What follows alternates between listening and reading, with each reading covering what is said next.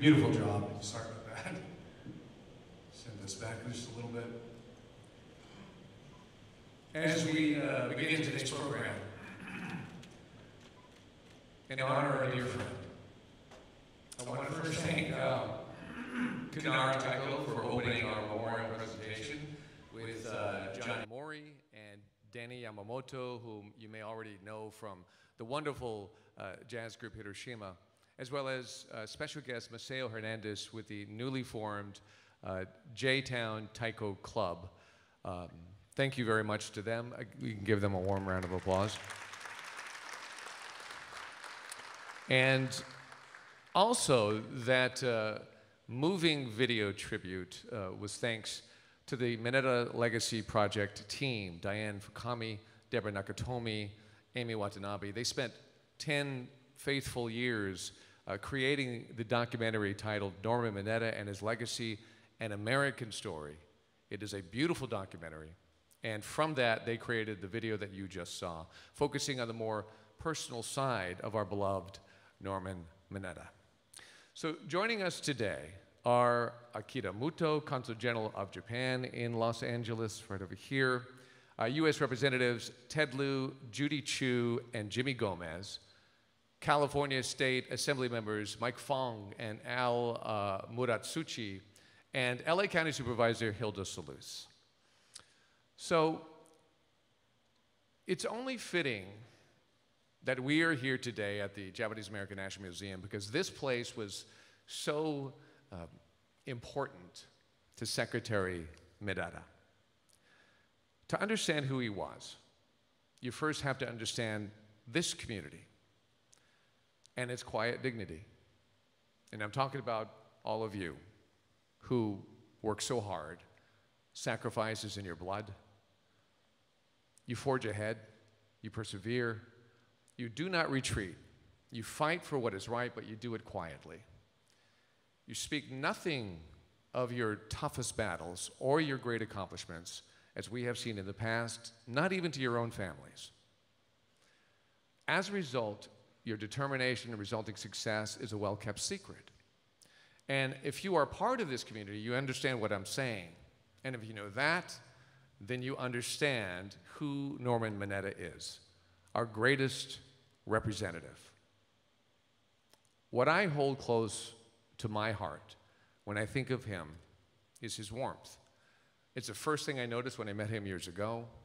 It's the last thing I noticed before we said goodbye unknowingly for a final time. And I want you to think about how this man, because of his greatness, carried the burden. He wouldn't use that word, but he would carry the burden of being the voice of this community for decades.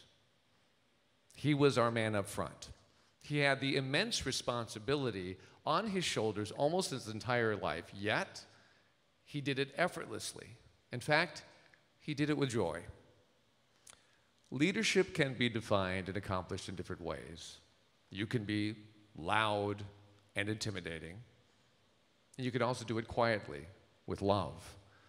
And he was certainly the latter. And what a perfect fit for who we are. He taught me, in fact, he taught all of us a lot. He described what it was like to be that 10-year-old boy named Norman who loved baseball. Yet, on his way to Hart Mountain, the guards took a small baseball bat from him, a little boy's prized possession, never to be seen again, because it was deemed a weapon in the hands of an enemy alien. It was Secretary Mineta who taught President Bush and the rest of this country how truly devastating stereotyping can be, as a TSA was being formed after 9/11. It was Mayor Mineta who taught us that we can rise to the top. We can, because he did. And as he became the first Asian American to become mayor of a major U.S. city, that sent a message to everybody else. And it was Representative Mineta who wiped away a tear as he fearlessly stood before Congress and the entire country and described the indignity of what people of Japanese descent endured during World War II as their civil rights were violated. And it was the legendary Norman Mineta, who sat down with me during an interview and proudly cried as he recited an unprecedented apology from the United States government to this great community. And he savored these words: "On behalf of the American people, Congress apologizes to those of Japanese ancestry for the gross violation of their constitutional rights." It's clear. Love was always his fuel for his unwavering commitment to fight for what was right. Love for each one of us. And we all felt that. So wherever he is, I hope that he is happy and his beautiful accomplishments give him wings that lift him up as he lifted us up so many times. So as we continue on with this program, for Norman Mineta, the Boy Scouts were such a formative part of his childhood, especially in camp. He often talked of his scouting experience with such joy, and it's also how he met Senator Alan Simpson in a pup tent at Heart Mountain as they would become lifelong friends. So today, for the presentation of colors, we invited the honor guards from Little Tokyo's Troop 379, but also a very special honor guard of Boy Scouts at Heart Mountain during the incarceration. They are still young at heart. So we would like to welcome Takashi Hoshizaki, Assistant Scoutmaster for Troop 313 at Heart Mountain. Albert Kaimi, Richard Kishino, George Iseri, Hal Kaimi, Bacon Sakatami, and Nori Uematsu. So ladies and gentlemen, for the presentation of colors, please rise.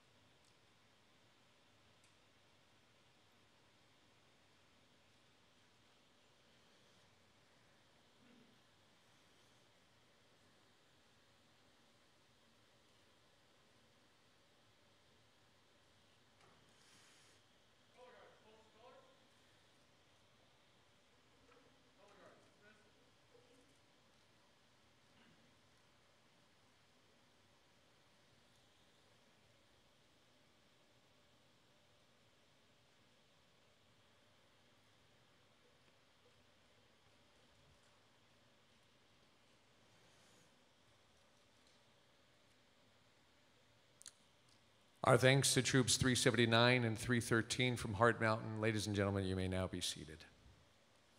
So,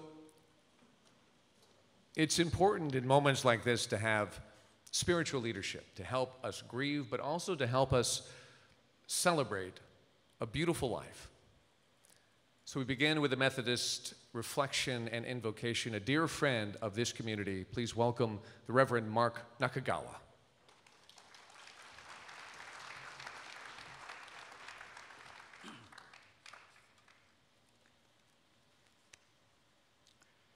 Thank you, David. Thank you very much. I am both humbled and honored to offer this first of two invocations of this morning, but I'd like to first preface it with a few brief remarks. There are those who believe that religion and politics shouldn't mix. In Norman Mineta's life, nothing could have been further from the truth, for it was religion that opened the door to his outstanding political career and life as a public servant. The Mineta family are generational pillars of Wesley United Methodist Church in San Jose's Japantown. Norm grew up in the church as a child and later on in life would become one of the adult leaders of the congregation.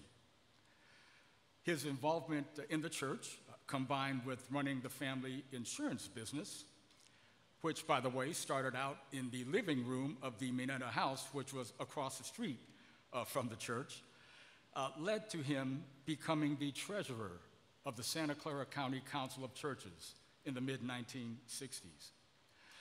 It was during that time that a seat on the city council opened up and Norm was appointed to that seat.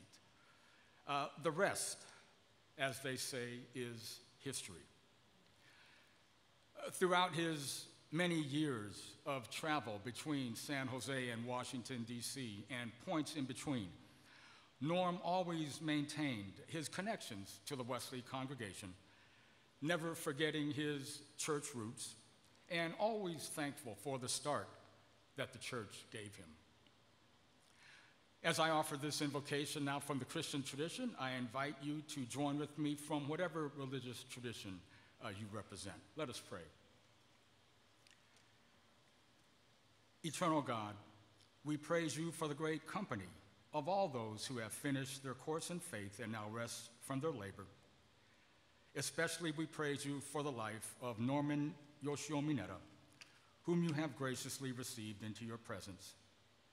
To all of these, grant your peace, let perpetual light shine upon them, and help us so to believe where we have not seen, that your presence may lead us through our years and bring us at last with them into the joy of your home, not made with hands, but eternal in the heavens, through Jesus Christ our Lord. Amen.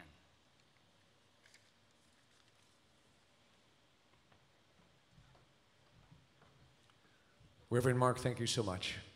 To lead us through a Buddhist reflection and invocation, please welcome the enlightening and calming presence of Reverend Noriaki Ito.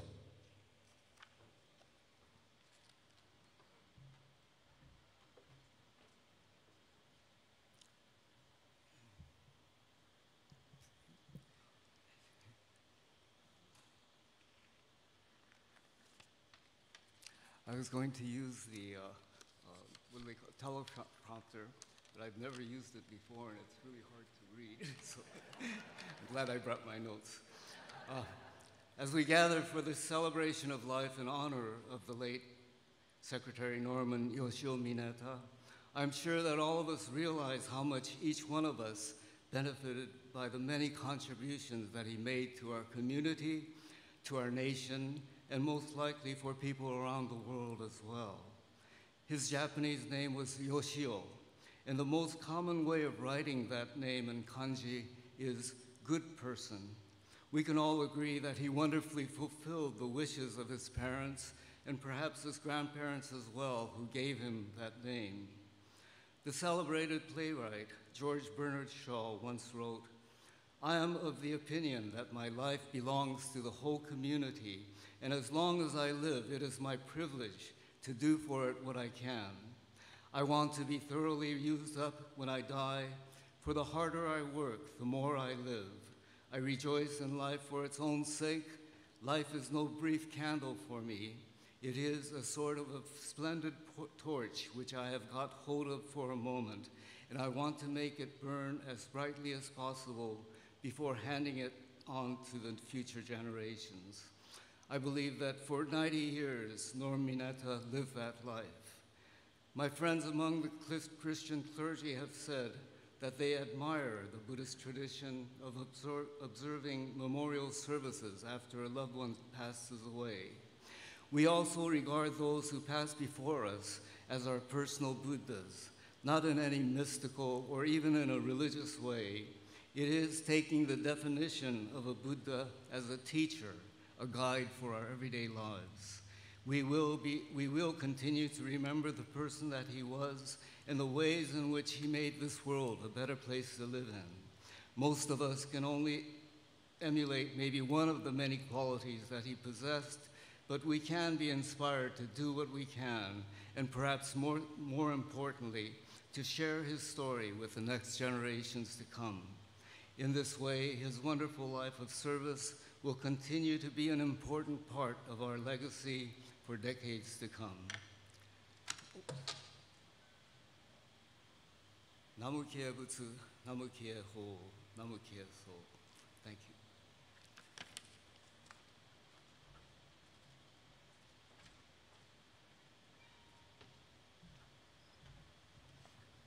Bishop Ito, thank you so much. Our next speaker is a man who immersed himself in this community at a time of great challenge, and he found a way to achieve enormous success. Japanese Consul General Akira Muto began his post in Los Angeles just as COVID shut everything down, and yet he still found a way to build friendships and foster meaningful relationships between this country and Japan at one of the highest levels that we have ever seen. So deepening this relationship between our two countries is something that Secretary Mineta felt was vitally important, and he has continued on with that goal. So ladies and gentlemen, Consul General Akira Muto.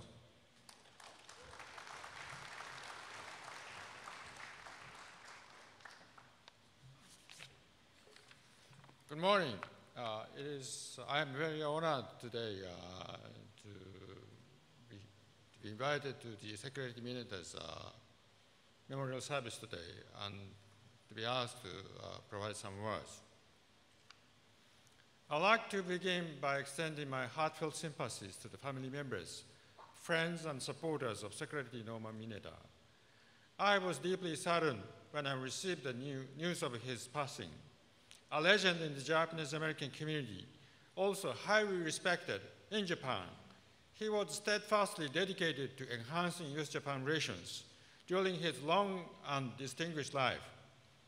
Secretary Mineta had such a strong impact on U.S.-Japan relations as he made a personal commitment as an elected leader of a high caliber, rising to the highest levels of the U.S. government and prominence in American society. He greatly advanced the stature of the Japanese Americans in the United States, and by extension, helped strengthen the trust of Americans in Japan. It is remarkable that after being such bitter enemies during World War II, Japan and the United States now have one of the strongest alliances in the world. Naturally, it took huge efforts on both sides to overcome the past. The great wound the Empire of Japan's actions during World War II inflicted on the relationship between Japan and the United States and Japan and Japanese Americans could not have been repaired during the post-war era without the work of leaders such as Secretary Mineta.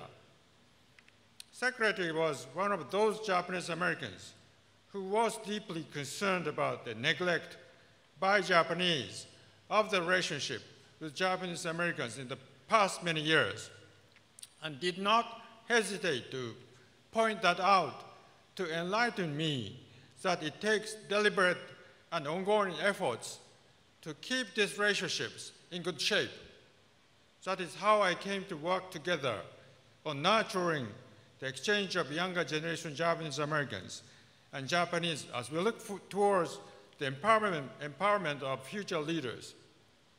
For all of his achievements in advancing the bilateral relationship, Secretary Mineta received the Grand Cordon Order of Rising Sun from the government of Japan in 2007. The last time I spoke with Secretary Mineta was several months ago online.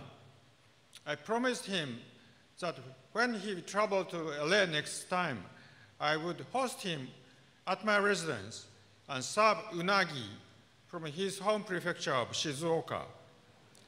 It is my regret that I cannot serve his favorite unagi to Secretary Mineta anymore, but hold the precious memory of this last conversation we had. He was a great friend of Japan, and he will be greatly missed. Gomeifuku o oinori shimasu. May Norman rest in peace. It is now our responsibility to carry on his legacy. Thank you.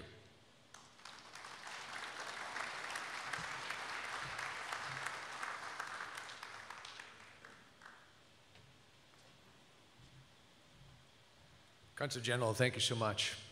So to survive in politics is challenging enough, but to thrive takes a special person with a determined, resilient spirit.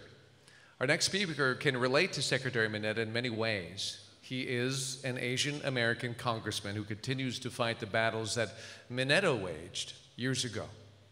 In addition to that, he, like Mineta, served in the military. He was active duty in the Air Force and then the Air Force Reserve, and just retired 2 years ago at the rank of colonel. Ladies and gentlemen, representing the 33rd District in Los Angeles, please welcome U.S. Congressman Ted Lieu.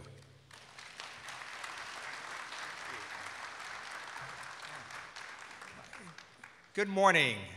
Thank you, David, for that introduction, for being MC. Thank you for all of you for being here. My wife Betty and I brought our 2 children, Brennan and Austin, because we wanted them to learn more about an American legend. Secretary Mineta's life embodies both the promise and the complexities of America. He went from being interned at Hart Mountain during World War II to receiving the Presidential Medal of Freedom in 2006, all in 1 generation. And in between, he did enough that he could have lived multiple lifetimes. I had the honor of meeting Secretary Mineta when I was active duty in the Air Force in the 1990s, and we were at a federal Asian Pacific American Council Leadership Award Center. And to me, Secretary Mineta was larger than life. But when I met him, he was so kind and warm and gracious, and we had the opportunity to see each other at various political and governmental events. I had the honor of getting to know his son, David, even more. And it was just an honor for me to have known Secretary Mineta. As all of you know, he also had a great sense of humor. And David Ono mentioned how Secretary Mineta had his bat taken away when he showed up at internment camp. Well, many years later, when Congressman Mineta was serving in Congress, he received a bat that was once owned by Hank Aaron. That bat was valued at $1,500, which was over the congressional gift limit. To which Secretary Mineta replied, "The damn government's taking my bat again." Now, despite being interned, Secretary Mineta never held any bitterness. In fact, quite the opposite. He joined the United States Army and served as an intelligence officer because he believed in the promise of America. And then in 1967, he served on the San Jose City Council. In 1971, he ran for mayor against 14 other candidates, and he got over 60% of the vote, a remarkable accomplishment I've never seen duplicated anywhere else with that many candidates running. He did a great job as mayor, and that by itself would have been a life well lived. But his trailblazing continued. He then went on and served in Congress, winning in 1974. He served for 2 decades, and he co-founded the Congressional Asian Pacific American Caucus, which is currently chaired by our amazing Congresswoman Judy Chu. He also chaired the powerful Transportation Infrastructure Committee, and as all of you know, he was a driving force of the Civil Liberties Act of 1988 that apologized and gave redress for the Japanese American internment. His service in Congress by itself would have been a life well lived, but his trailblazing continued. In 1995, he went to the private sector, but our government called him back. And in 2000, President Bill Clinton nominated Secretary Mineta as the first Asian American cabinet member, where he was Secretary of Commerce. And then in 2001, President George W. Bush nominated Secretary Mineta to the Transportation Secretary position, where he was only the 4th person in US history to serve under 2 different presidents of 2 different parties. And Secretary Mineta was the right person for the job in the wake of the horrific 9/11 attacks. Secretary Mineta understood the great pressures that there would be on our country to engage in racial discrimination because he experienced it when he was interned and throughout his life, and he stood firm and said, we will not engage in racial profiling, that he will absolutely not engage in any racial screenings, and he directed the airlines to not discriminate against any passenger based on race, national origin, or religion, and he was right. And to the family of Norma Mineta, to Denny and David and Stuart, and to your families, I want to say thank you for sharing Norma Mineta with the American people.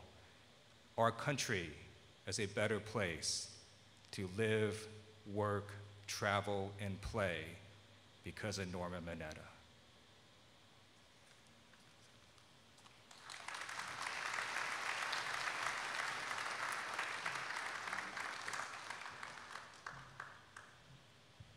Thank you, Representative Liu.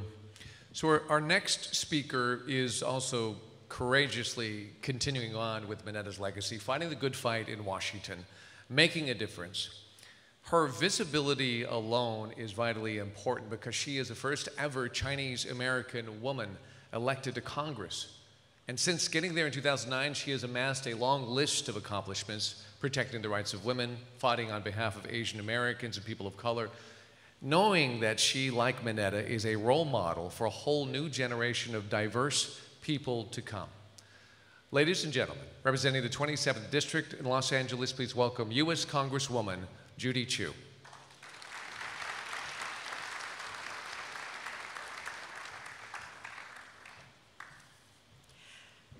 Good morning. It's my honor to join you today to say a few words about Secretary Norman Y. Mineta, a trailblazing Asian American pioneer, political giant, and my dear friend. It's hard to comprehend the enormity of Norm's contributions to America. I'd like to talk, though, about what Norm did to transform Asian American Pacific Islanders in Washington, D.C., and therefore the nation, from invisibility to positions of power and influence. He did this in so many ways. First, by founding our Congressional Asian Pacific American Caucus, which we call CAPAC. Norm served 10 terms in Congress, and he often told me the story of how early on as a Congress member, he asked the White House to set up a meeting with him and his fellow AAPI members. But they stopped him by asking, what group are you with? Well, Asian American members of Congress didn't have any official group, so he realized he just had to form one. So that's how he founded CAPAC. He became CAPAC's first chair, and after that, they did start getting the meetings they wanted, including with the White House. I now have the privilege of serving as CAPAC's current chair. I'm joined by fellow CAPAC member, Congressmember Ted Lieu, and I'm so proud to tell you that since its founding and Norm's continual guidance, CAPAC has grown in power and influence. Today we have 21 AAPI members of Congress, our highest number in history. And with our associate members, we have a total of 76 members of Congress belonging to CAPAC. Because of this, we have been able to pass historic legislation recently with our COVID-19 hate crimes bill and the AAPI Smithsonian Museum study bill. But this wouldn't have happened without Norm's vision. Then, immediately after starting CAPAC, Norm could see that there had to be a way of getting more AAPI young people to go into public service, of building the AAPI public service pipeline in Washington, D.C. and throughout the nation. So he founded the Asian Pacific American Institute for Congressional Studies. Today, this organization is playing such a critical role in cultivating future AAPI leaders with internships and fellowships who've gone on to remarkable positions, including within the White House, Capitol Hill, and even our own executive director of CAPAC. It is thanks to Norm that we have the critical infrastructure ensuring our future AAPI national leaders. Now, you've heard Norm made history by becoming the first Asian American ever appointed to a presidential cabinet when President Clinton selected him to be Secretary of Commerce. He was then appointed by President Bush to be Secretary of Transportation during a critical period of the department's response during the 9/11 terrorist attacks. It was so remarkable that he was a cabinet secretary for not one, but two presidents, both Democrat and Republican. Now, today, we know that we have to combat anti-Asian hate. We've especially been doing it these last 2.5 years. And we need to do it by promoting our community's histories and the contributions of our role models. And that is why it's so significant that hundreds of thousands of people every day fly in and out of the Norman Y. Mineta San Jose International Airport. And just this year, we renamed the Department of Transportation headquarters building in Washington, D.C. after Norm as well.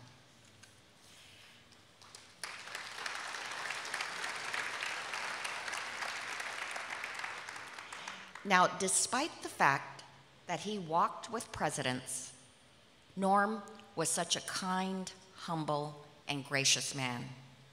He was a mentor for so many Congress members, including myself, and so many others in the AAPI community.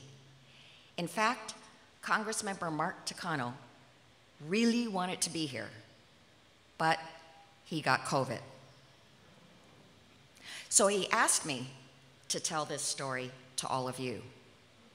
He remembers a critical moment in 1984 when he was running for Congress, and he was outed as gay by his hometown newspaper. It was a crisis point for Mark. Norm not only called him that day to show his support, but he took it upon himself to call the Democratic Congressional Campaign Committee to make sure that Mark would still be considered a top race. Mark was so touched that Norm would not only support him as a fully gay Japanese American, but was proactive in defending him. He also appreciated the fact that Norm always straightened his tie and fixed his collar so he would look presentable. That's the kind of person Norm was. Well, no wonder Norm is considered the godfather of the AAPI community. No matter how busy or how high his position, he always prioritized opening doors for future leaders and even students and interns. He showed us how much we could achieve and pulled us up with him. I truly believe that while he may be gone in body, his legacy lives on in all of us. We owe such a debt of gratitude for all that Norm did to uplift and empower us. So to Denny, Dave, Stuart, and the entire Mineta family, thank you for sharing Norm with all of us. You've welcomed the AAPI community into your family, and you are forever a part of ours. Thank you, Norm, for all that you've done, and may you rest in peace. And now I'd like to present a congressional certificate for Norm to Denny, and Congressmember Ted Lieu and I will present it together.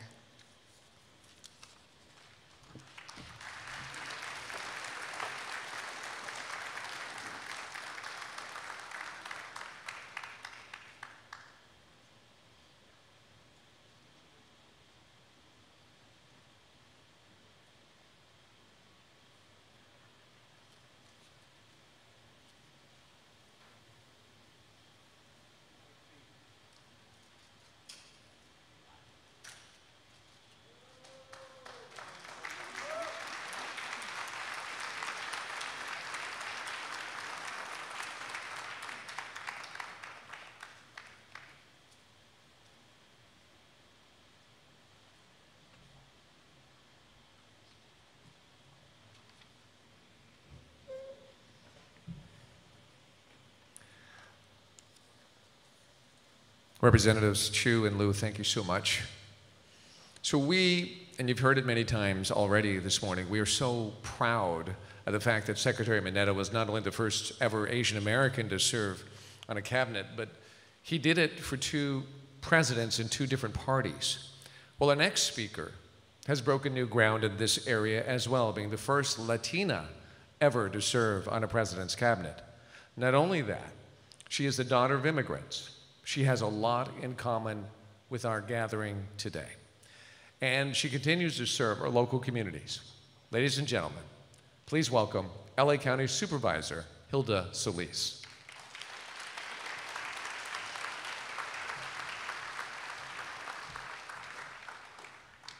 Buenos dias. Hello, and good afternoon to everyone. I'm Hilda Solis, representing the County Board of Supervisors' 1st District, which happens to represent the largest AAPI community in Los Angeles County. And I wear that with dignity and respect. But today I'm proud and honored to be here with you to celebrate the life of the Honorable Norm Mineta. It's truly a wonderful occasion for us to celebrate his life and to hear all these wonderful stories about him and how he gave so selflessly to so many people, and will continue to do that. I had the pleasure of knowing Secretary Mineta when I was in the State Senate, serving in Sacramento back in the mid-90s. And then again when I got elected to Congress back in 2000 to 2009, and we worked on many issues. He was one of those saviors that actually helped us get things done in an administration that may not have been too friendly to people like me, but he made it happen. And he was such a voice of reason, but always friendship and kindness. And he fought for what he believed in, and I knew that well of him. We thank President Clinton for appointing him in such a prestigious position, and also serving under then President Bush. I also want to mention that I became friends with him because of a group of individuals that would, I don't want to say hang out, but we would commiserate. And those people were very good, dear friends of mine, because when I got to the Congress, I sometimes felt alone and couldn't always relate to everybody there, but knew where I was grounded with people that had the same values I had and understood the West Coast, because we would always get criticized for representing California. But I found an affinity with people that I met in Congress. And of course, Mineta, our secretary, was one of those individuals. But I got to meet other people that he also brought around and were lovely individuals to serve with. Bob Matsui and his wife, Doris Matsui, who currently serves in Congress, as well as our dear friend, Mike Honda, and Patsy Mink. Patsy Mink. These are all trailblazers in the AAPI Japanese American community. And I can't tell you how proud I am to have known him, Norm, but also the others that also have a legacy. But working as a very powerful voice in Washington meant a lot. To be able to look to them, to look to him as a leader, a trailblazer. He was a champion for people, to advocate for transparency in government and accountability. And I think those are the principles that many of us desire to have, and we need to continue to impart that upon our other elected officials. I too hold those principles firmly in my belief in what I'm doing now on the County Board of Supervisors, as well as the Metro, outgoing chair of the Metro Board. Secretary Mineta broke the color lines and advocated not only for Asian Americans or for his own hometown in San Jose, but for all of us, for people of color, for women, for people that didn't have a voice, that were vulnerable. That's what he represents to many of us. And at this special moment, I know that it is important to have leaders like that to stand up for us, and he taught us how to do that. It's because of trailblazers like Secretary Mineta that our government is more diverse at all levels, local and nationally, so that our government reflects all the people everywhere, regardless of where you are, where you live, what zip code, what religion, and who you love. When we look back at his life, the countless significant accomplishments for which we all benefit, the one accomplishment that I think the most poignant, especially as we convene here today at the Japanese American National Museum, is his sponsorship of the Civil Liberties Act of 1988, which gave redress to the living survivors of 120,000 Japanese descendants who were removed from their homes during World War II and placed in American internment camps. The most important part of the act was a long overdue apology from the federal government.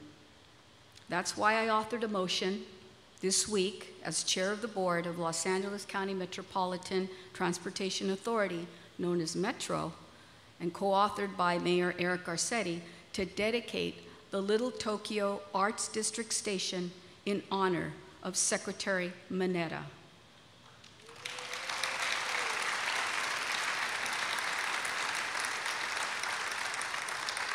For his service to this country and especially to the Nikkei community. So with that, I thank you for allowing me to have the privilege to join you and the family to celebrate Secretary Norm Mineta.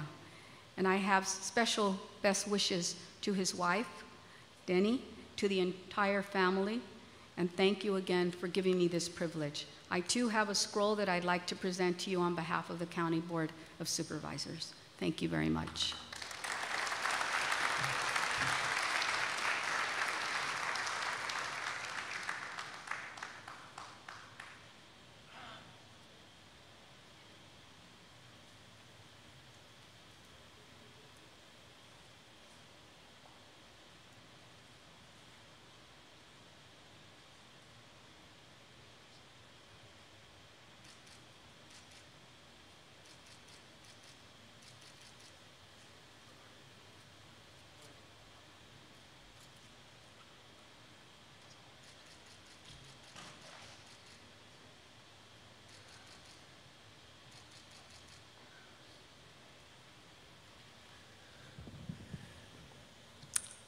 Supervisor Solis, thank you so much.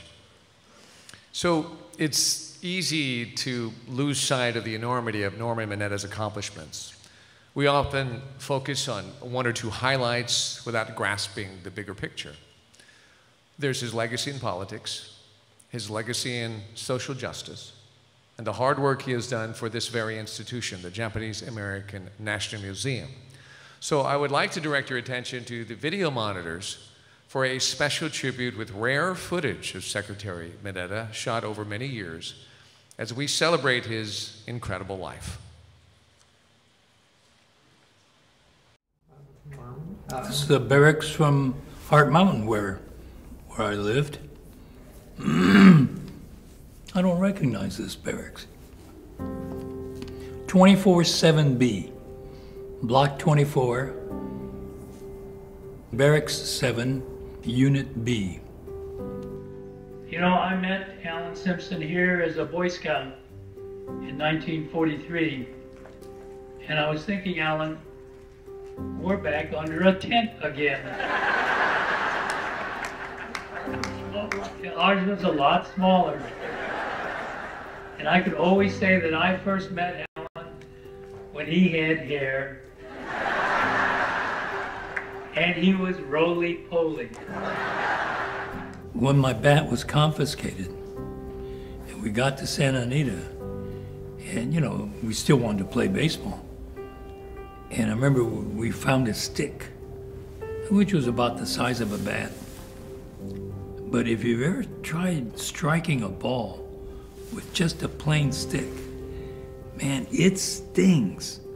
And I remember swinging and hitting the ball, and you just immediately let go of the bat, and it just stung.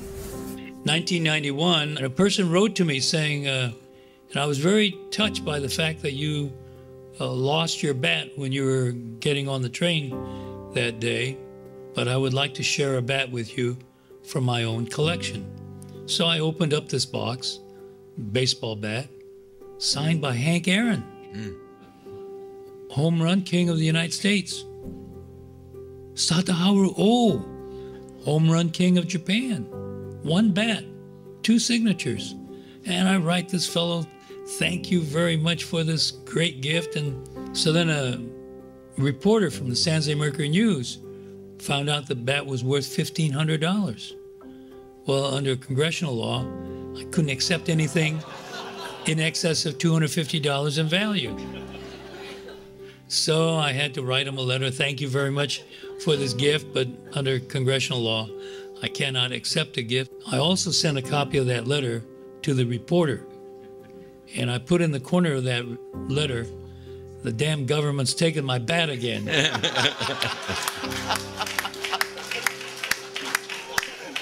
What do we do with all the stories of those of us of Japanese ancestry and the things we experienced during one of the most traumatic periods in our nation's history? It is a part of the American story to which we have been given custody, even though we didn't want it and certainly didn't ask for it. But it is now, it will always be our job to make sure that the lessons of the past are never forgotten. And as very proud members of the American family, we have a standard of honor to live up to. And every single one of us knows who set that standard. The Japanese American National Museum stands as a testament and a reminder of all the things we have experienced. We have one photographer in the gray. Once he takes his shot, everybody could take their shot. Ben's taking it. Ben's taking it. Gray hat. Hey, Ben, we're over here. Tell us when you're shooting, Ben. I've been very fortunate to be in places that I could never have imagined as a little kid. I stood on the shoulders of giants who preceded us and allowed us to be able to do the things that we are doing today. And from the perspective of someone who watched the apricot orchards I grew up among turn into Silicon Valley, I can tell you that my faith in crystal balls falls farther and farther with each new vision.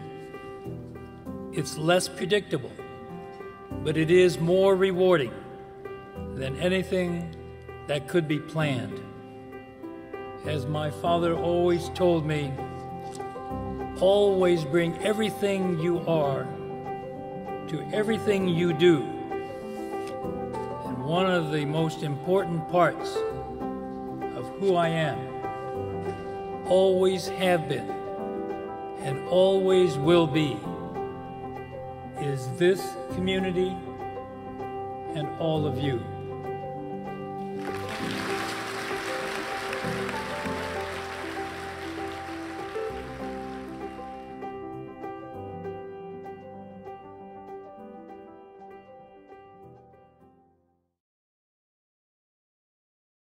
And by the way, the baseball bat story, the gentleman who sent Norman Mineta the baseball bat signed by Hank Aaron, his name is Norm Emerson, and he's here with us today.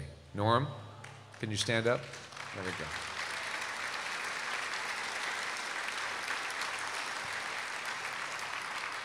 One of his many, many wonderful stories. Well, next is a musical tribute of a favorite song of Norman and his wonderful wife, Denny. It's a song from the 60s that we have heard many times, but this time I'd like you to really listen to the lyrics. With lines like, to fight the unbeatable foe, to right the unrightable wrong, this is my quest, no matter how hopeless, no matter how far. In a song, this is Norman Mineta, performed by Michael Murata and Helen Ota of the Grateful Crane Ensemble. Ladies and gentlemen, The Impossible Dream.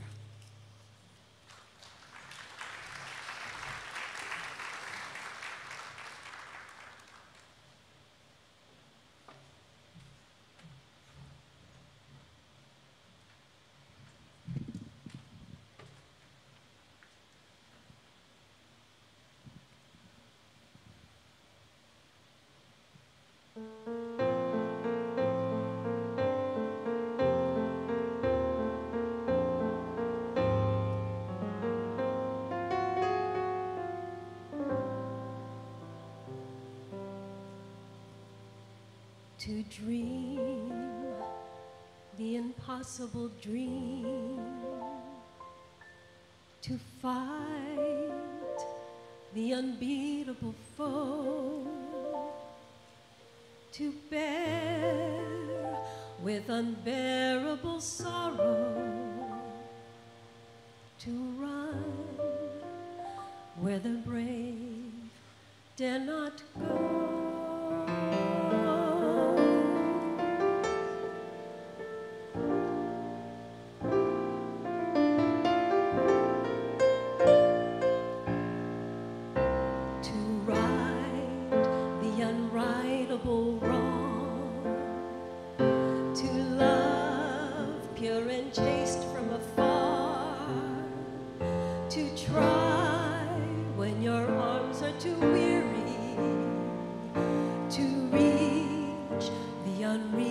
Star, this is my quest to follow that star, no matter how hopeless, no matter how far, to fight for the right without question or pause, to be willing to march into hell for a heavenly cause. And I know if I'll only be true to this glorious quest, that my heart will lie peaceful and calm when I'm laid to my rest.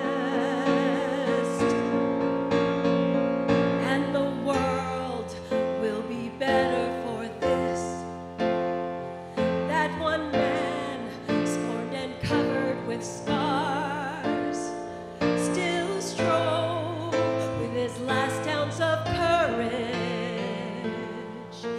to reach the unreachable star.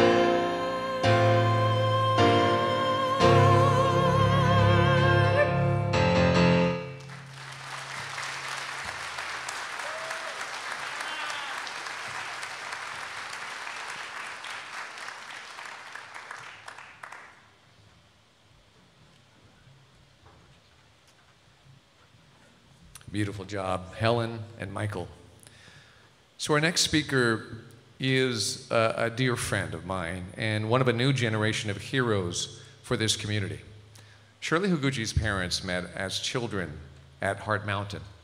And through an incredible chain of events, today, thanks to Shirley's tireless efforts and sheer grit, Heart Mountain now has a world-class interpretive center and will soon have the Mineta Simpson Institute.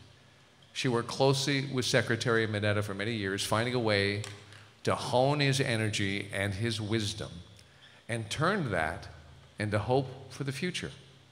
There is no one more devoted to his legacy. So ladies and gentlemen, please welcome Shirley Higuchi.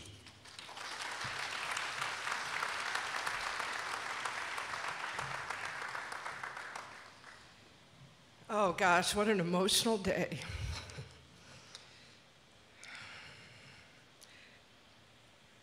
Denny, I'm really sorry.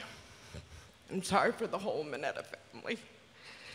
But mostly I feel sorry for us, because we no longer have Norm with us to guide us through some very turbulent times that we're facing now.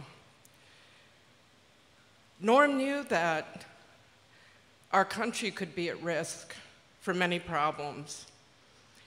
And I told him the reason why I wanted to work with him to form the Mineta Simpson Institute was because I wanted to harness his wisdom, his strength, his ability to build bridges and bring people together. And I'm so lucky to be here at the Japanese American National Museum. I'm so lucky to see the original Boy Scouts from Heart Mountain here today. And I have to mention Takashi Hoshizaki, who I believe is the oldest Boy Scout here today, unless I'm mistaken, who's also on my board of directors, has been a steadfast supporter of what Norm believed in, which is building something of significance at the place where over 10,000 Japanese Americans were incarcerated along with Norm. The history of Senator Al Simpson in Norm's life was formed behind barbed wire. They were only children, along with many other children that were incarcerated. But Norm never allowed his incarceration experience to define him. But he also didn't shy away from saying, I had my rights taken away from me, and I'll make sure it never happens again to anyone. And of course, you know, all the times that we've had together, remember 2011 opening the museum, Norm was there, Al was there, Senator Inouye was there along with Irene. There was so much joy in Norm's eyes. And before he passed away, I gave him some great news. I said, you know what, we're halfway there now with the Mineta Simpson Institute. And he always loved it when I called him up and gave him great news. And he kept on pushing me, you know, maybe we should call it the Simpson Mineta, because he's always putting everyone first. And I said, no, trust me. Al really wants it to be the Mineta Simpson Institute, but he wouldn't stop hounding me on switching the names around. And I said, we can't call it the Simpson Mineta Institute, because then we'd be known as the S&M Institute. And then they would wonder, like, what we're doing at Heart Mountain, right? After I made that comment to him, he never bothered to ask again, so. But in any event, Norm always had a plan. The problem I had is I never knew what it was always exactly, but I think he had plans for me. I think he had plans for Ann Burroughs. Of course, we never knew what those plans were until now. And I almost wish I could pull Norm aside and say, Norm, I get you. I got it now. I know what you really wanted. You wanted us to get along. You wanted us to work together. And I never believed since 2011 that I would be standing here in your Janum home welcoming me. So I thank the Janum board, I thank Ann Burroughs, but most of all, I thank this community. Thank you for having me.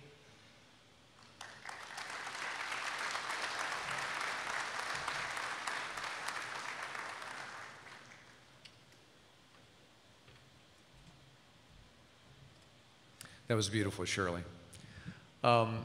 If you have spent any time at all with Norman Mineta, then you know his laugh. It comes from deep inside of him, and it reveals the true sense of joy he has inside of his heart. So our next speaker is a dear friend who knows that laugh better than anyone. From the minute they met in DC decades ago, they were kindred spirits, both Japanese American, both highly successful, both devoted to being good people and supporting each other.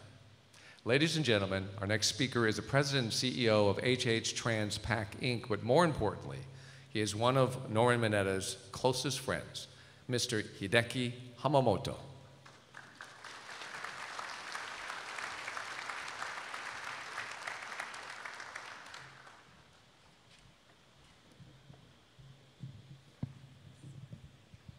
Okay.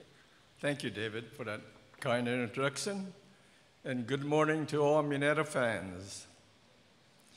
I'd like to thank Ann Burroughs and the Japanese American National Museum for this opportunity to share my personal remembrances about the Honorable Secretary Norman Yoshio Mineta. But my personal remembrances are about a friend I knew as Norm. I first met Norm in the mid-'70s, early in his freshman term in Congress, as he spoke at a JSL function. Afterwards, I nervously introduced myself, and I remember he made it so easy to talk to him, and that was my initial remembrance of Norm, friendly and affable. We continued with periodic contacts that eventually led to family dinners and outings. On one occasion, our families went skiing. Our kids quickly learned to whiz down the slopes. Norm took on the bunny slopes. And well, let's just say he was a heck of a lot better at walking the halls of Congress than he was skiing on the bunny slopes. But that was Norm. He gave it his all, no matter what the challenge.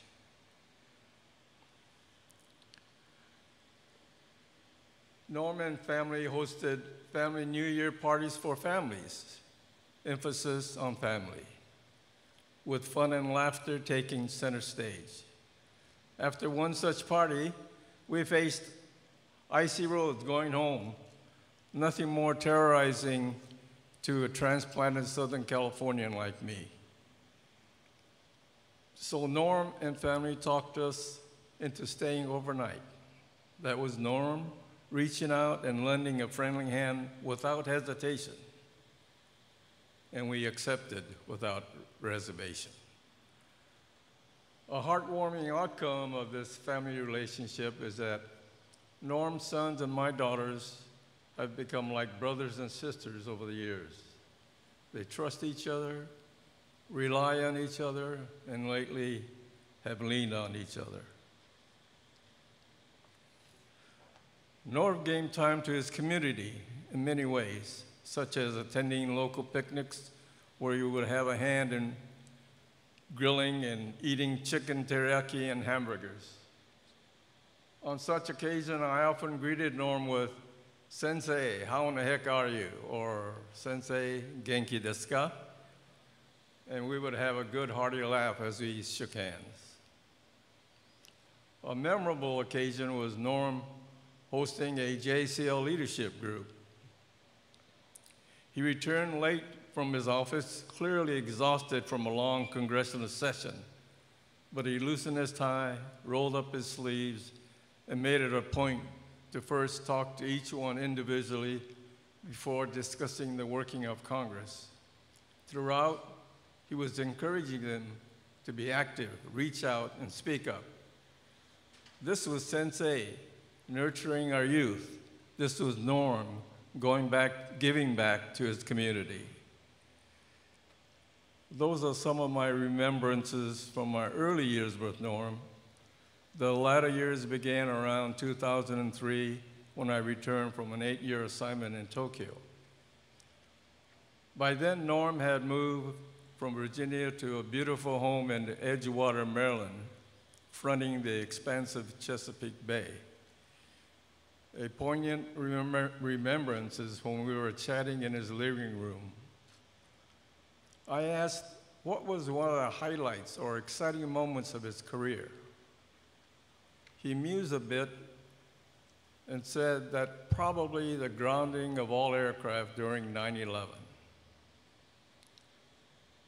But a little bit later, unsolicited, he said, "You know, I miss the days when we used to have teriyaki chicken at the local picnic, the fun-filled New Year's family gatherings, the impromptu and informal dinner outings." In my mind, Secretary Mineta remembered 9/11, but it was Norm longing and recalling the good old days. During COVID, we checked on each other through text, and you could tell he missed soul food. So later, we occasionally took over bento boxes, sushi platters, and sukiyaki, and had outdoor lunches at his home.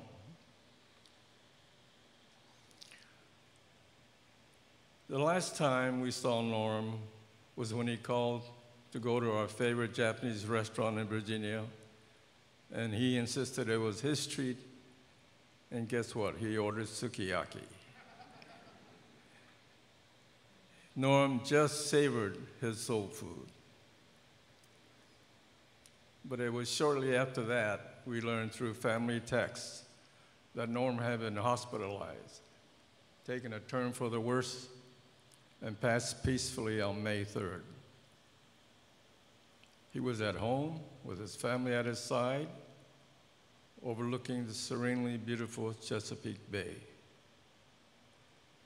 And so we say, thank you, Norm, for climbing the steepest mountain for redress, for your leadership and courage during 9/11, for giving back to our community in so many ways, for giving your all, whether in the halls of Congress or on the bunny slopes. Norm, I will celebrate your life and friendship forever, in my mind as well as my heart. I thank you for embracing us all. Rest well, my friend, my sensei, everybody's sensei.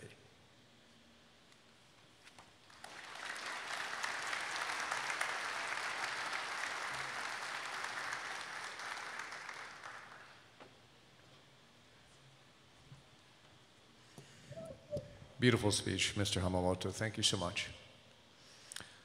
Well, I often say that one of the most inspiring people that I have ever met is our next speaker. There's no one more in tune with what it's like to fight, and I mean fight, for social justice.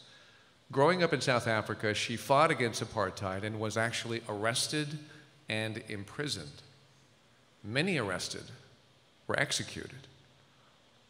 But Ann Burroughs was among the lucky, and she continues her fight worldwide. And that's why we are so fortunate to have her land at our doorstep. The former chair of Amnesty International Global Assembly and Amnesty International USA, she is now the president and CEO of this great place, the Japanese American National Museum, and was a dear friend of Norman Mineta. Ladies and gentlemen, Ann Burroughs.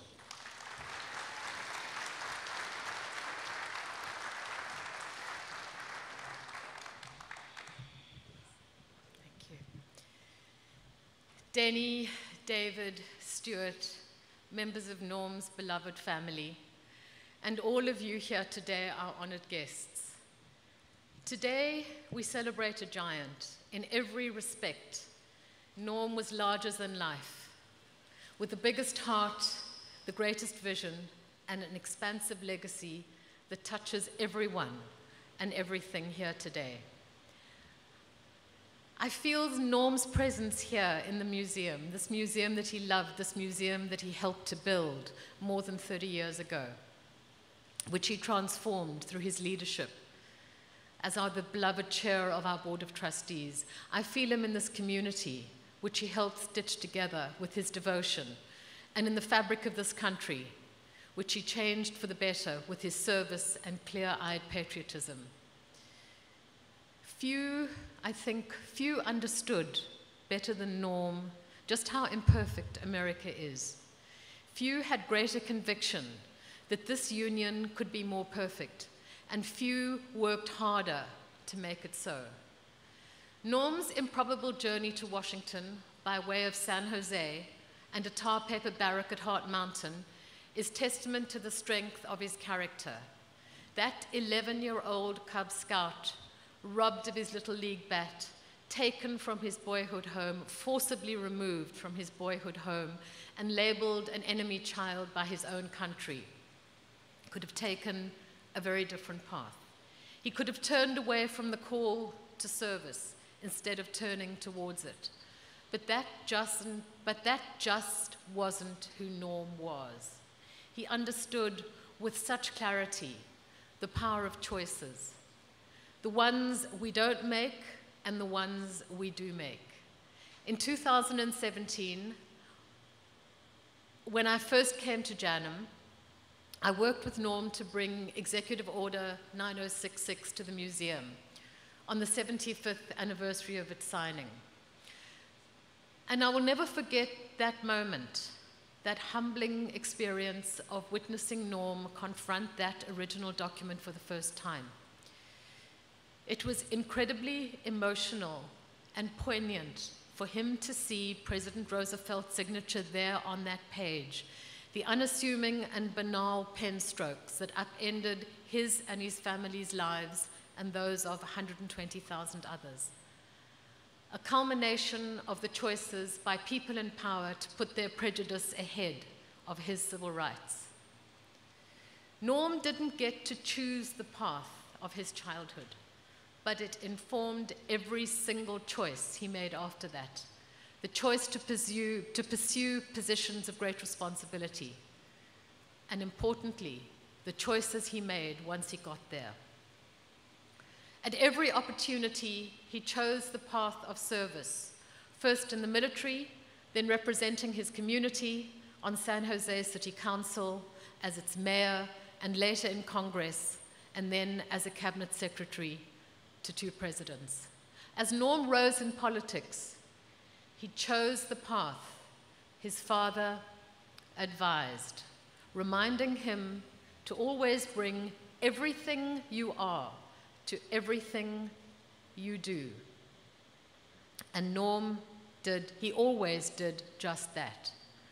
Whether as a champion of transportation policy and infrastructure, a co-founder of the Asian Pacific American Caucus, or famously, a driving force behind the movement for reparations, for redress, which was an uphill battle and a painful reckoning.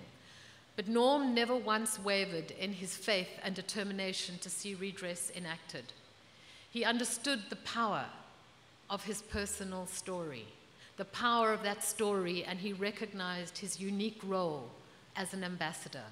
He was relentless, not only in pursuing justice for Japanese Americans, in pursuing justice for his community, but in challenging his country to live up to its highest ideals, pushing for an unprecedented admission of wrongdoing and an unequivocal stake in the ground: never again. And that was one of the reasons why he loved Janum so much, because Janum stands as a beacon of never again. And for him, Janum was a jewel, and Janum was a gift to the nation because of that never again. Norm's fight for redress, we know it looked backwards and it looked forwards, reflecting another choice that guided his life: to draw from his experiences a more universal charge, to dedicate himself to fighting discrimination and injustice everywhere, to tell the Japanese story, his story, in a way that both honors history and safeguards the future. That's exactly what he did on September 11th, 2001, acting quickly to ground traffic and later to create the TSA, which protects us to this day. And when national panic spurred calls for racial profiling of Arab and Muslim communities, Norm served as a living testament, as a living reminder of that history that America must never repeat. To this day, I am so struck by the enormity of that moment when President Bush looked around the room and told his cabinet, "We don't want to have happen today what happened to Norm in 1942. Although Norm was always quick to give credit elsewhere and to downplay his own profound impact, history will always remember the choices he made that day, not just in defense of his country's safety, but also in defense of its soul. We're profoundly fortunate to have had that extraordinary man as our leader at Janum. We are so fortunate to have had his courageous leadership, where Norm was always guided by the same unshakable internal compass, directing his focus on the lessons of history and their relevance today, and their urgency today. It's a focus that united Norm and me from the very beginning, when I shared with him my own history and my own background as an anti-apartheid activist and as a political prisoner in my native South Africa. And we talked about how that too, for me, fuels my commitment to fight for human rights and to defend civil liberties to this day. From my first meeting with Norm, I felt an immediate connection with this kind, brilliant, dignified, charismatic man who sat across the table from me. I'm sorry. I knew at once that Norm was going to be extraordinarily important in my life, but I could never have predicted the years to come, the special friendship we develop, full of both momentous and irreverent stories. And we all have Norm stories, those wonderful, wonderful stories. And then there was the laughter, always the laughter, and the taking the mickey out of each other, every single opportunity that we had. And I grew to recognize that twinkle in his eye and that wicked expression on his face, and I knew that there was going to be a zinger directed at me, and I knew that I wouldn't be quick enough to catch it before it came. And then, of course, there were the quiet conversations that we'd share. Each one a masterclass in decency, humanity, selfless leadership, and vision. The precious gift of friendship and time with Norm. We all hold that. And the way I'd be welcomed into his family and into his home, which was always so full of love and always so full of laughter, and the joyful connection I'd make with Denny, and the joyful friendship that we would develop, and the wonderful opportunity of getting to know their sons, David, Stuart, Mark, and Bob. I'm filled with gratitude for this man. I'm filled with gratitude for the partnership we shared. It was my privilege, thank you. It was my privilege to work with Norm as we charted a bold course for Janum, as he spoke out against threats to civil liberties, attacks against the Constitution, discrimination and prejudice in all its forms, anti-Asian hate. He was always, always unafraid to take a stand. As Norm said to me more than once, when we were criticized for the direction that Janum was going in, he would always say to me, it may not be the comfortable thing to do, but it's the right thing to do. And we must always do the right thing. And for him, the choice was clear. I've had in my life the opportunity to work with some great leaders. I think particularly the heroes, my heroes, of the South African liberation struggle. I've had the honor of working with President Mandela, with Archbishop Tutu, with Ahmed Kathrada, with Walter Sisulu. And I can say to you in all sincerity that Norm sits right up there. He is in the pantheon of the greats. Norm has left us with only one choice. His inspiring leadership and his incredible service call us to act, to take up the work that is never complete, in remembrance of a great man, a hero who did everything in his power to build a more just and equal world for all of us. Norm, I thank you, and I promise you that we will celebrate you and we will honor you well. Thank you.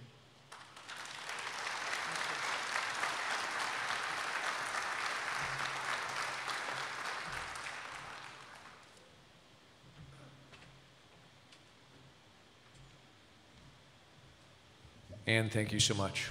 That was beautiful. So we have talked about Norman Mineta, the great leader, but let's talk about Mr. Mineta, the devoted father and family man.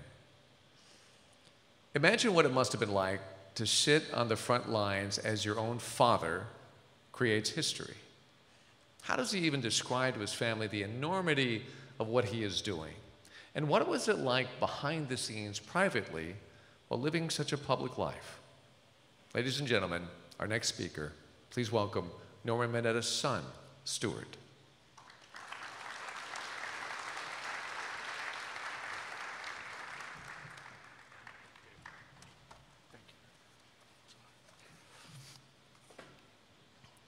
Thank you, David, for that introduction. And thank you to the Japanese American National Museum for putting on this wonderful celebration of life for Dad. Thank you, Anne, for all your hard work for this. On behalf of Danny, my brother David, who's here, and our two brothers, Mark and Bob, who were unable to make it. We thank all of you for joining us on this day of celebration for Dad. As you can imagine, I mean, this last month and a half has been a bit difficult for us. We all really miss him so much. But his story, his life, isn't much different than many of you here. Those are the Boy Scouts from the troop at Heart Mountain. But that unique Japanese-American story of internment is something that, quite honestly, Mom and Dad never told us when we were kids. And I've heard this from a lot of my friends. So in the 80s, when redress was coming up, you know, we hear that Dad's going to the commission hearings and giving testimony, and we're like, what's the story about camp? And only to find out that it was going to be one of the most egregious civil liberties injustices of our time. Well, back then, Dad was pretty busy while he was in Congress. And we didn't really get to see him that much. But when we did get to see him, his time was very focused on us as kids.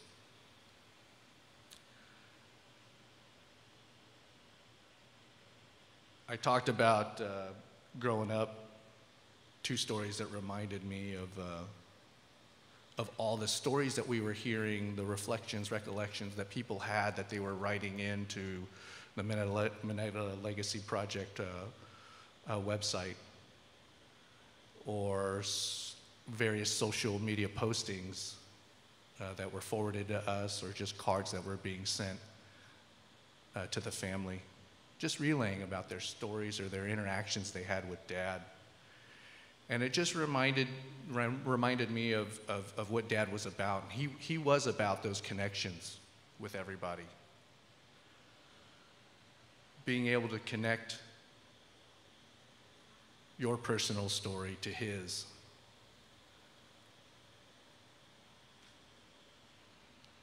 To be able to draw the similarities and say, hey, you know, yeah, I have a story like this too. And that's what this wonderful museum is all about, collecting those stories.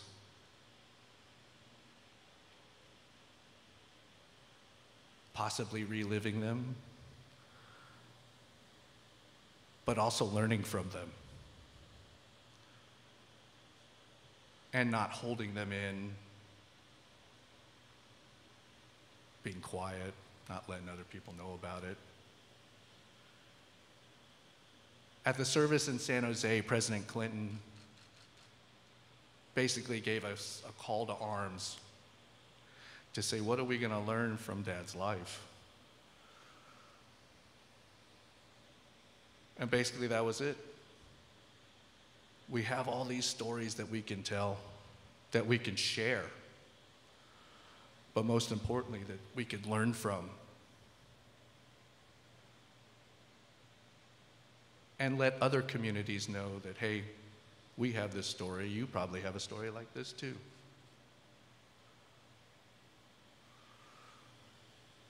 To help us foster relationships and maybe just get along a little bit more.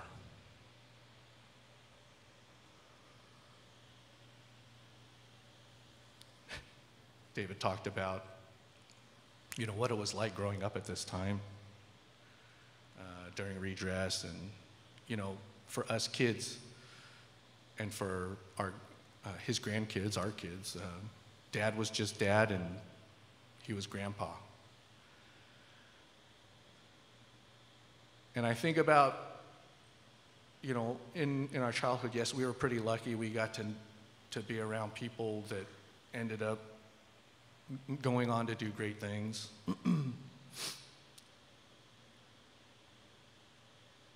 one of those connections that I'm reminded of those connections. I mean, even to this day, I'm, coming up on a plane today with my wife to come here, and seated at the airplane, in the seat was your former chair of the board here, Gordon Yamate.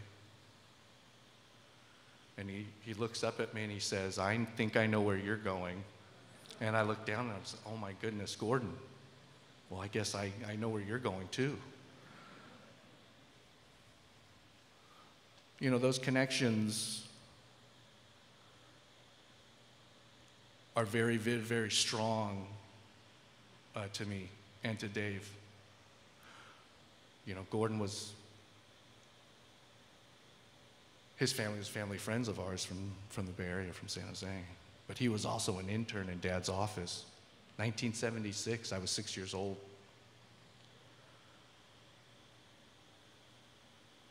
And so he used to take care of me. Took me to a Giants game, even after all that. I mean, I remember first meeting him in DC. But those staff members, they all became our families.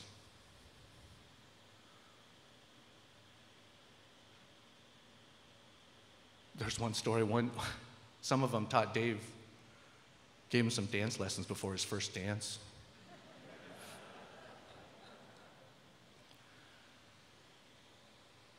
But Dad loved family. He loved that closeness and togetherness that family brought, the idea of family.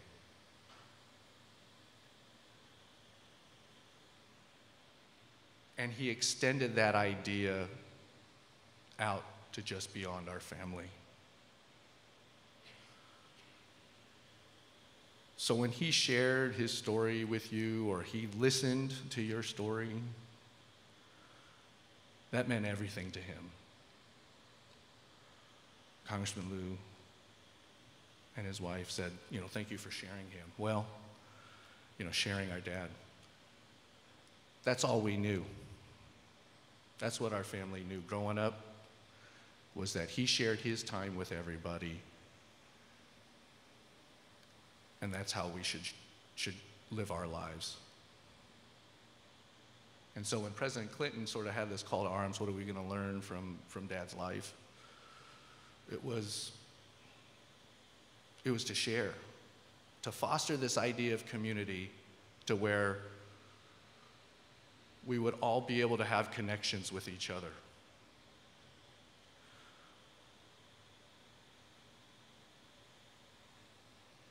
Getting to know people like the Hamamotos, same thing, same time frame, early 70s. We've known them for so long, and our families are so close. I won't share you some of the somewhat embarrassing stories about me with the Hamamotos, but that's how close our families are. And these are those stories, these connections that Dad had with a lot of people, with everyone.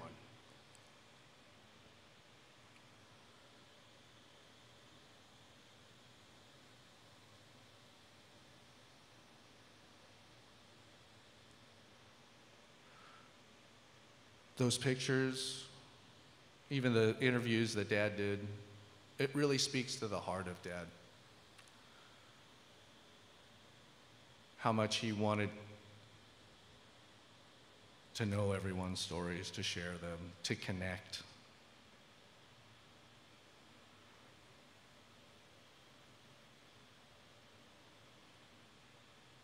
He was very generous with his time. He was very polite, very courteous, humble, helpful. He always thought of himself as a servant to others. And those are some of the greatest lessons I could have learned from him without having him tell me, this is what you need to do.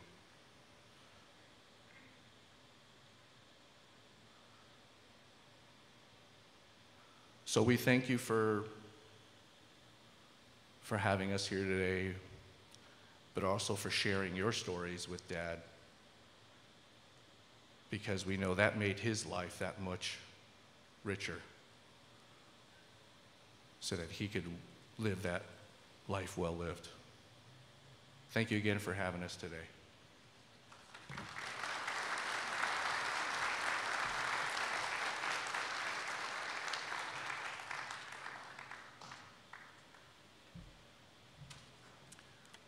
Stuart, thank you so much. By the way, I know it's been a really busy day throughout Los Angeles. Lots been going on, both good and bad. But I am happy to say, and we're proud to have Mayor Eric Garcetti with us.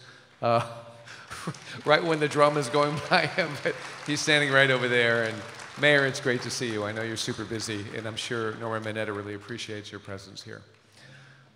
And as you can see, we're preparing here, again, a wonderful tribute continues. Ladies and gentlemen, we want to welcome back Kinara Taiko with a special musical tribute.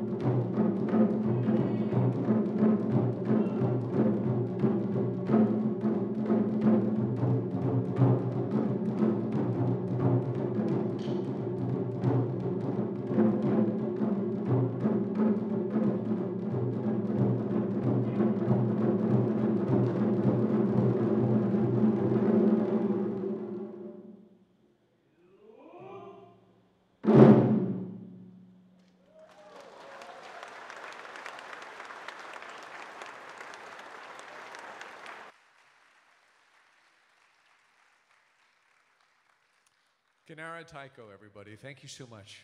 Absolutely beautiful.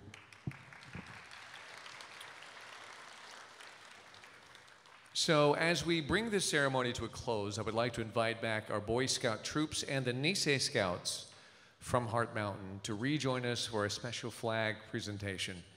And may I ask Norman's wife, Denny, and two sons, Stuart and David, to please stand at your seat so our Nisei Scouts can perform our special presentation. They can take it away.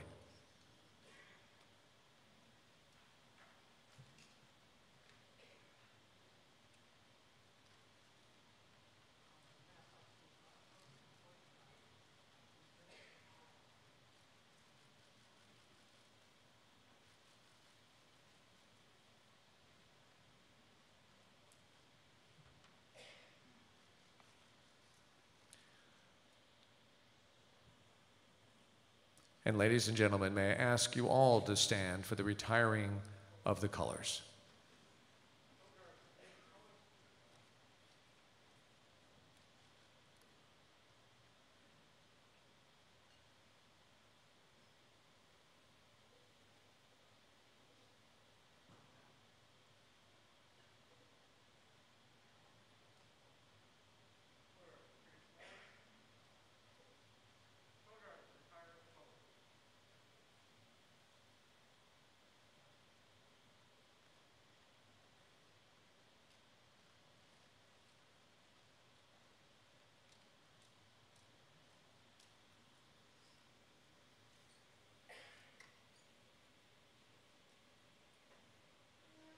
Please be seated.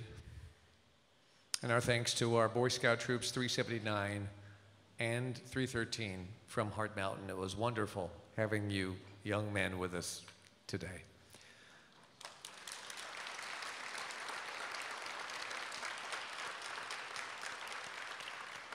So as we say goodbye, our sadness can be lifted. May we all live a life so full. Now, we all have regrets, and I'm sure Norman had his, but they are far outweighed by his steadfast determination to fight for what is right, no matter how impossible, as the song goes. He did reach the unreachable, and now his heart can lie peaceful and calm as he is laid to rest. So may I ask you to please remain seated for just a couple more minutes while our presenters leave the program. But I want to remind everybody that Norman loved to laugh. So if we could continue on with our day and celebrate his life. And by the way, since we did miss the naked bike ride next door, it's regrettably too late to join. But we do have a few things for you to participate in this afternoon. Okay, so first of all, we will play the video tribute courtesy of the Mineta Legacy Project team. And their full documentary, which is wonderful, will be screening this afternoon in the Democracy Center right across the breezeway here. And we will have refreshments available for everyone outside in the courtyard, including donations from our friends at Fugetsudo and Sunzo. Brian, thank you. By the way, the museum will be open with free admission today. We'd love for you to come in, look around, have a special place to set up behind the lobby here where you can actually submit your memories about Norman Mineta, and that way the Mineta family can read them a little bit later on. So ladies and gentlemen, thank you very much for coming and supporting this beautiful ceremony. To Norman Mineta, may we all hold his memory, and more importantly, what he stood for deep in our hearts. Good day.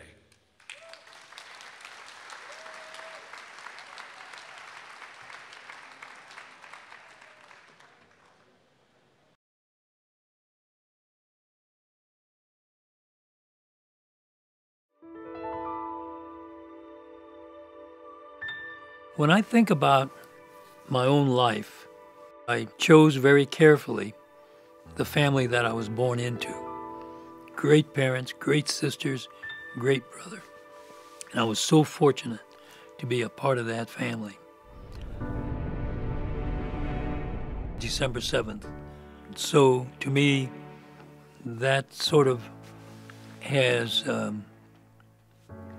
played a factor in everything I've done, whether it was going to school in terms of college or military service, whatever.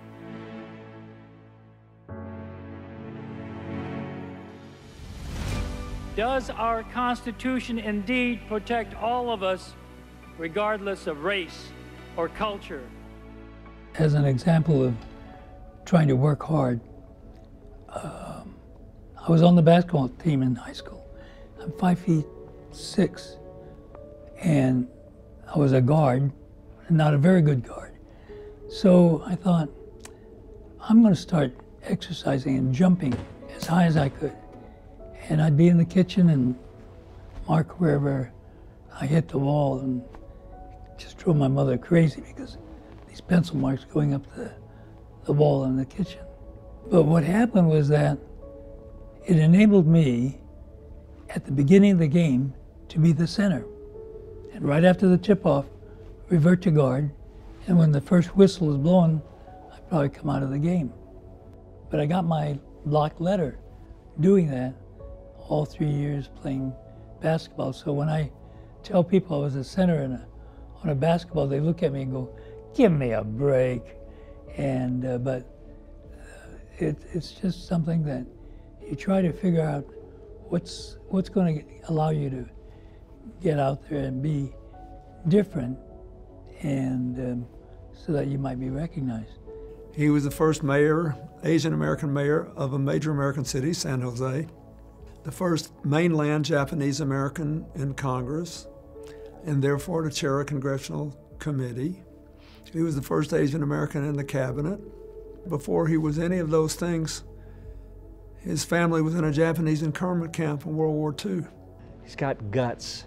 Both of us have guts. Anybody can just fart around and do nothing. But he did something, and when 9/11 came, he pulled 4,300 flights out of the air in seconds. Somebody said, well, how can you do that? You better check so-and-so. And I believe his phrase always is, you just do what's right. Right after 9/11, I was deeply concerned that our country would lose its way and treat people who may not worship like their neighbor as non-citizens. So I went to a mosque. And in some ways, Norm's example inspired me. In other words, I didn't want our country to do to others what had happened to Norm. So it wasn't until later on, as an adult, that you keep reflecting on what happened to you. You know, you were really screwed. And that, you know, stays in the back of your mind. And you think, okay, at some point in life, you're going to do something to try to correct. So I've always tried to speak out for those who didn't have a voice in government or were underrepresented in terms of their own interests or their own goals and aspirations. He was somebody who made a commitment to help APIAs in the political and community life and to get on with it and train people. There was an idea, and he was the champion of that idea. Norm's ability to truly listen to people, to hear what they're saying, and there's a deep sense of Norm that wants to help people, wants to help them, help whatever it is that they're trying to achieve. I think that that's what makes him effective. And he is also extremely accessible, always has been. Absolutely. Hi, and you're? I didn't know they were going to name an airport after me. The mayor consulted with the city council, dropped in a resolution, the council passed it, and I was then notified by the mayor that it was now going to be the Norman Y. Mineta San Jose International Airport. So ever since then, I've been saying, isn't that strange? My parents named me after an airport. And even my grandkids one time said, Grandpa, do you own an airport? Norm is an amazing father. He's loving, he's caring. We have 4 wonderful sons that have married 4 wonderful women. They've given us 11 wonderful grandchildren. We're blessed. The reason why Norm got selected is because of his service to our country. I wanted people to better understand the life of a kid who was interned because of his background, who then went on to serve in a distinguished way in a variety of positions. And in each position, Norm was highly respected, not only because of the job he did, but because of his character. Norman Y. Mineta is a happy person. You can't go around life frowning, but you can have a positive feeling even if things aren't going that well around you. You can't get bogged down by the negativism of some issue, and you just have to keep working at it. And I've been very, very fortunate in being able to, I think, keep an upbeat spirit and then be tenacious about getting the job done.